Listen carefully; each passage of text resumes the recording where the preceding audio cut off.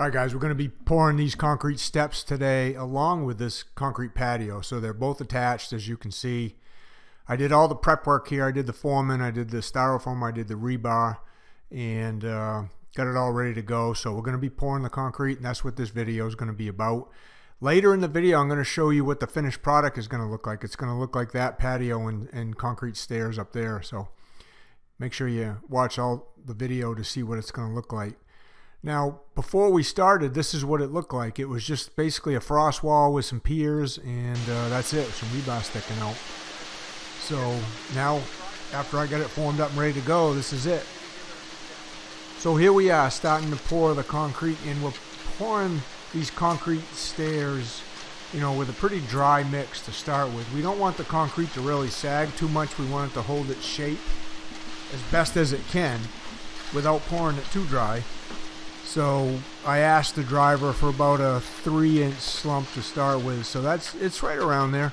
You know, that we don't have a tester here, but if I had to guess, depending on all my experience, I'd say this is about a 3-inch slump.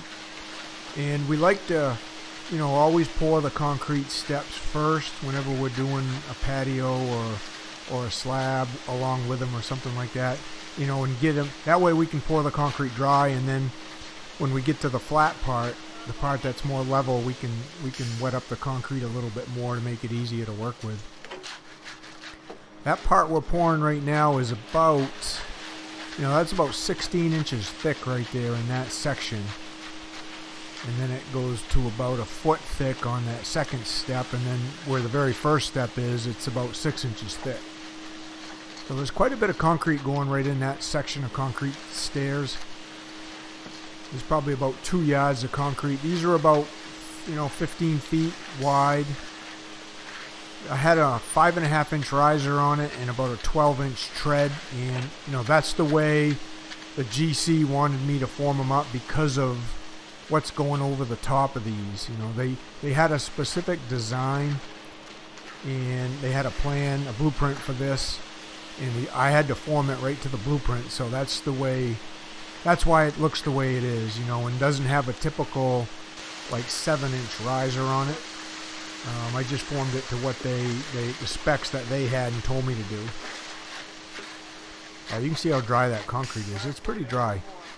I wouldn't want to have to pour the whole top patio like that either.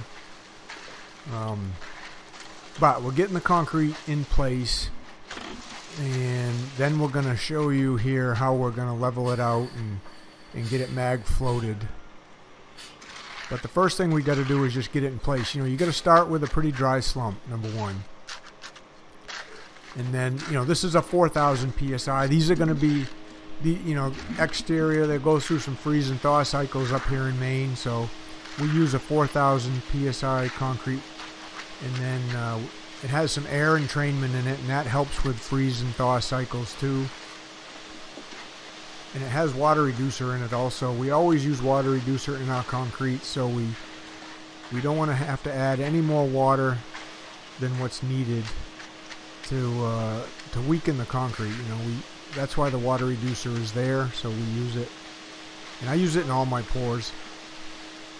I've got a couple other videos on concrete steps too. I'll have them linked at the end of this video if you want to check out some more pours about concrete steps. Also, if you're not a subscriber yet to the channel, you know, please subscribe. I come out with a couple videos a week, everything about concrete. And if you like concrete stuff, then go ahead down there and hit subscribe. Hit the like button if you like these kind of videos. I'd really appreciate it. So after we get most of the concrete in place, you know, then we'll vibrate it. And I like that little DeWalt pencil vibrator. I'll have a link for that down in the description if you want to check that out. But that thing's really handy. It's lightweight. It's convenient. So that DeWalt pencil vibrator is something we use a lot of, especially when we pour concrete steps. So now what we're doing is we're magging. We're just going to rough it in here real quick. So because we know we have the patio to pour. So we're just mag floating it. And then we'll come back after we do the patio and just fine tune it a little bit if it needs it. But so right now Luke and I are just getting out in the excess concrete, mag floating it level with the top of the forms, and just getting it roughed in. Like I said, I did all the forming here. It wasn't hard forming these concrete steps because I had a certain elevation I needed to be at according to the plan. So as you can see, I just used 2x6s, and I started with that bottom one.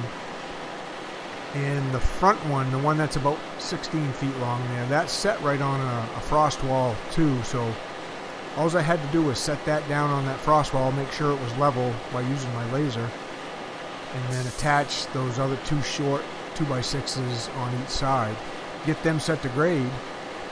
And that was really the hardest part. Then I just added on top of each one with another 2x6 at the right length, and that was pretty much it for forming the concrete steps, then putting those braces on. So forming the steps on this project wasn't really too much of an issue for me. So Luke's going to just finish in rough those stairs, and I'm going to start up on the patio. So we gave the concrete a little bit of a drink. So now we went from about a 3-inch slump up to maybe like a 5.5 or a 6-inch slump to make it a little easier to work with. This patio and those concrete steps are all going to end up getting covered with something. So, like I said, I'm going to show you at the end of the video what they're going to look like. They're going to look really nice. So we're just basically pouring a base pad for the finished product. And we just need to get it poured, magged out, bull floated. And as long as we don't leave any really big bull float lines, then we can just leave it at that. You can see I got a mat of rebar.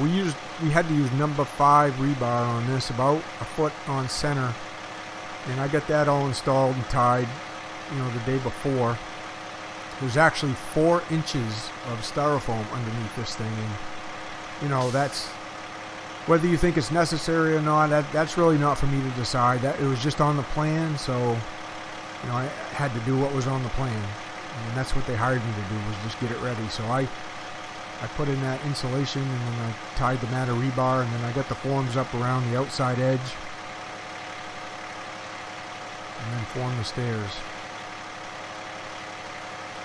So right now we're just making this top part level, and it was about 40 feet long total and roughly 10 feet wide or so. We're also pouring right on the ocean. This is a really nice lot right on the ocean. We poured the concrete floor here a few days ago. That basement floor had 29 lolly columns in it, and I had the video done on that. That's up too if you want to check that out. It was a pretty neat basement. But when we pour concrete steps like this with a patio included, like I said, we always like to start with the steps first to keep the concrete dry, then we can wet it up a little bit.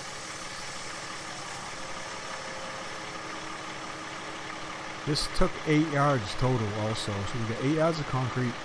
I actually had to order it. I ordered it the day before, so I was kind of lucky to get it this very next day. Usually we got to give the concrete company a minimum of 2, 3, 4, sometimes even 5 days notice in order to get concrete. They're so busy.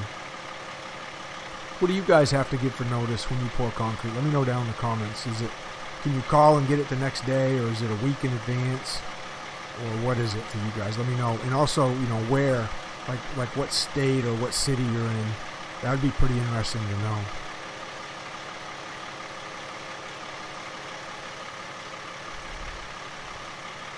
We had a really good driver on this truck too. He made pouring the concrete a little easier. We've been doing it for years and years, so he could almost read our minds when we wanted to start and stop and move. And that makes a big difference.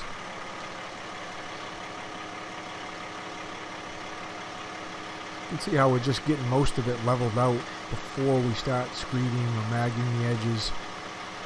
It was really cool down here today. It was probably 45 degrees, and they're not using warm water or hot water, this company that we're using today, so we really didn't have to worry about the concrete setting up on us too fast. We could just take our time if we needed to. Yeah, we're gonna move the concrete truck and reset him over a little bit, and Luke's gonna start mag floating those edges. You can see how I mag float that to get the paste up. I have to move the concrete back and forth a little bit, and sometimes you kind of tap on it a little bit or jig it a little bit or whatever you want to call it to work up some of the paste, and that makes the edge nice and smooth. Push down the rocks, brings up the paste of the concrete. All the exterior forms I set to grade too, so it made it real easy to screed from.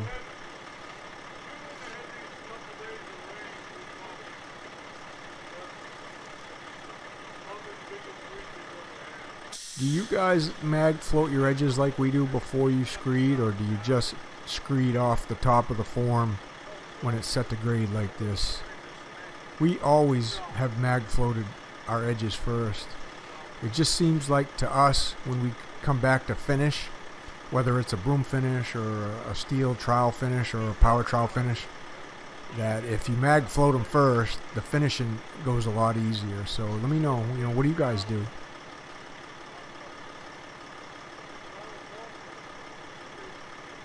We didn't need a heck of a lot of tools here today either. You can see we got a couple come-alongs, we got our mag floats, we're going to have a screed and a bull float basically, and that's all we needed to pour this stuff.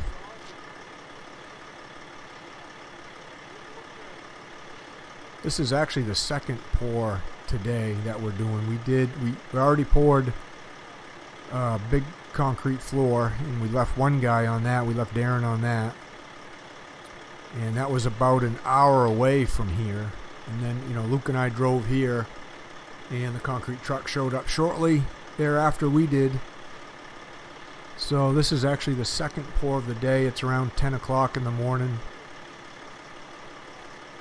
And then when we get done here today, we'll go cut some contraction joints in a big floor we did yesterday that didn't really dry all that well. It didn't finish up until about dark, and there was no lights in the building, so we just decided we wouldn't saw it in the dark. We'd come back the next day. It's not too far from this job, so that worked out for us pretty good. You can see how we screed this thing. Luke and I both kick screed together. As long as the concrete is pretty close, we're not too high or too low. Kick screeding like this is pretty easy for us anyway. Although it is something we do every day. If you don't kick screed, then you can just kind of pull the screed back 2, 3, or 4 times, or whatever it takes to get that part level, then step back and then do the same thing over and over again until you work your way down.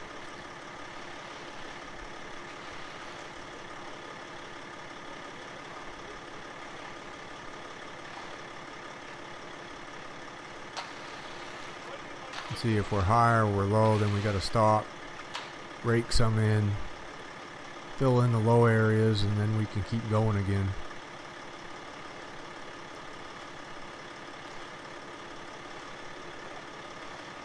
When there's two of you screeding like this, when you're kick screeding like this, there's nothing worse than having to stop. That's why it's nice to have somebody behind you raking.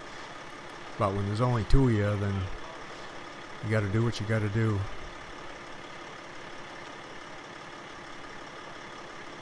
In case you guys don't know, if this is your first time watching me or listening, I have a private training academy called the Concrete Underground. So if you want to learn how to do, stuff like this, how to do forming, pouring, finishing concrete, then, the Concrete Underground, I have all kinds of training videos in there. There's a forum in there with other people, like-minded people, that we can talk to each other. We can ask each other questions. You can ask me questions. That's just something I set up for people who want a more advanced type of learning and training in concrete work, and that's the place to be, the Concrete Underground, if you want more advanced training for this stuff. The link is in the description down below the video, guys. It's in all my new videos, that link, so you can check them out. So we're a little over halfway now pouring this patio, and the concrete driver, he sat there for a few minutes in the concrete, sitting in the concrete truck, and it didn't really set up at all. And that's pretty normal, I guess, on a cool day like this. If it was a hot summer day, you may have to spin his drum and, give him a couple gallons of water just to make sure it stays kind of loose. But when the temperatures get colder, that's really not much of an issue.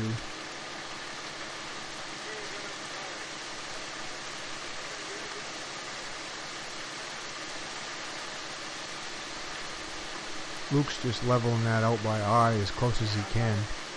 Now he's pretty good at it. He's been doing it for almost 20 years now. He's been working for me, so he's what I would call a really advanced concrete finisher. He can do anything when it comes to pouring and finishing concrete.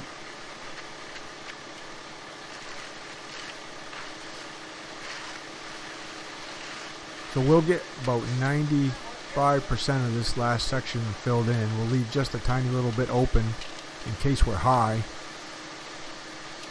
And then we're going to come back to magging and screeding the patio part to get that finished off.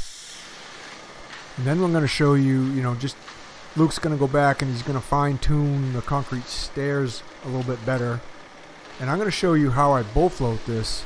I've actually got a new, what it's called like a knuckle head on the bull float from Superior, a company called Superior. They sent me this and they wanted me to try it and they wanted me to show you guys to see how it worked. So that'll be coming up too a little bit later in the video when you get to watch me bull float this. So you can see the process. Pour the concrete out, get it as level as you can by eye, get everything mag floated to grade, and then get it screeded to level it. I guess the trick is, screeding. If you're not that advanced at it, how long does it take you? How are you going to do it? How are you going to attack that? That's why it's nice to be able to see how we do it. You can run the screed board right on top of the 2x if they're all set to grade like this.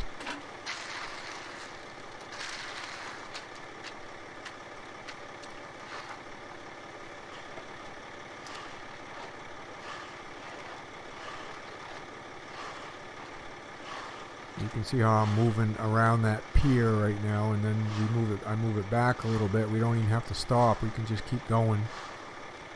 That comes with experience. If you're new to concrete or you don't do it every day, then that's something that's a little tricky right there. You can also see how we carry our mag floats. We have a little margin trowel in our back pocket. And we also have what's called a Leatherman that we stick that margin trowel in. It's a pocket protector. And then we can just hook our mag floats right on our back pockets. That makes it real convenient rather than having to set them down and go pick them up and find out where you set it down last. If you don't have one of those and you pour concrete a lot, that's real handy to have, is one of those pocket protectors with a margin trowel you can stick in there, and then you can see how that mag float hooks right on there real easy.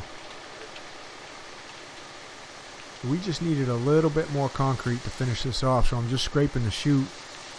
Got one of those chute scrapers too. Did you guys check that out? Did you see that? That thing's pretty cool.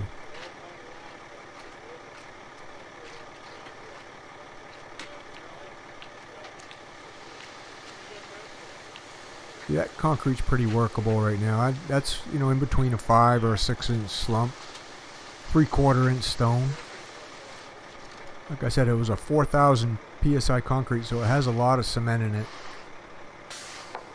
Can be kind of stickier, if a 4,000 PSI mix tends to be a little stickier than a 3,000 PSI.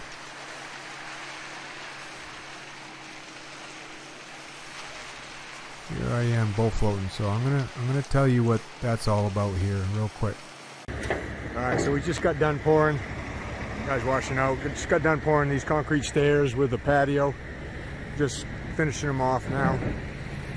Getting it bull floated. Getting the stairs magged in a little bit better. This is all getting covered with 2-inch bluestone. So we just need to pour a base. So it's basically just bull float, mag finish, and that's it. That's all we got to do to finish it. So just showing you guys right now, we got a new head for the bull float. Pro Tilt from Superior.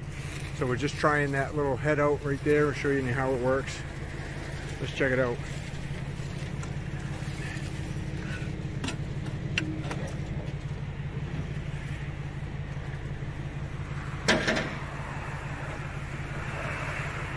Seems to work really smooth as far as when you turn it back and forth. The other one we were using had a chain on it, and the chain would get hung up sometimes, and it wouldn't tilt the bow float the way you wanted it to. This one here seems like it's really smooth.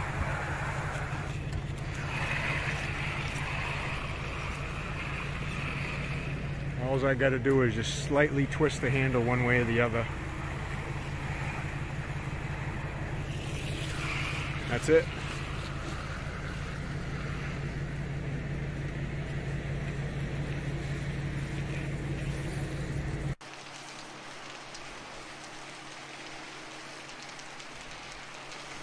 There, so if you've ever used a bow float, who uses a bow float that has like a tilt head like that? You know, sometimes they're called a knucklehead. Let me know down in the comments if you use that thing. So like I said, what I found was normally the ones with the chain, they work okay, but there's a little bit more play in them, and sometimes that chain will get hooked up and they don't tilt quite as nice. This one was really smooth. You can tell it's really well built. It's easy to put on the bow float, and you know, you don't actually have to twist the handles quite as much as the one with the chain because there's no play in it at all. It turns really smooth. You can see how that 4,000 psi mix it bow floats really nice. It really, you know, it has some big stone in that 3/4 inch stone. It's kind of big, and it stays right at the surface when you screed, but if you run the bow float over it a couple times, this mix, it really brought the paste to the surface and made it nice and smooth. And that's going to end up being, you know, for us, for what we have to do today, that's going to end up being the finished surface. So there's Luke. Like I said, he's fine-tuning everything, going back and making sure that the grade of the concrete is at the top of the form, and then also at the bottom of the form on each of those risers, so he's not high or low. So he's finishing up that, and I'm finishing up the bow floating process. And then I'm going to show you what they're going to do to this patio, these pillars and the concrete stairs here in a minute. So hang out for just a little bit longer so you can check that out. It's pretty cool.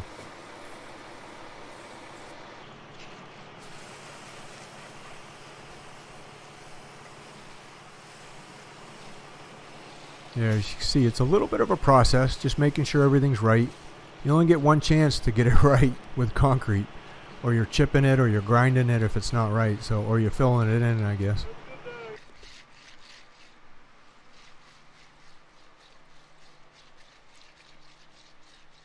Like I said, Luke's really good at that, and he's really fussy. He does a really good job.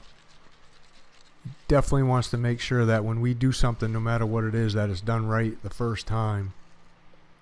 No callbacks. We don't want to go back and have to fix anything, so he's making sure that is done right.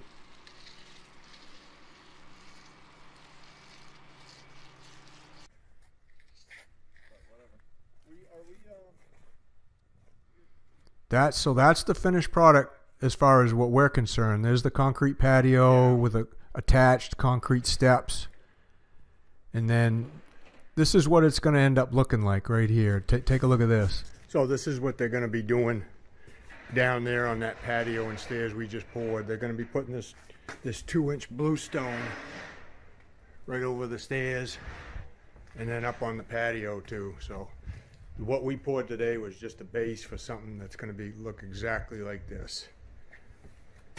Pillars, they're going to do the rock stone around the pillars. It's all going to look like this.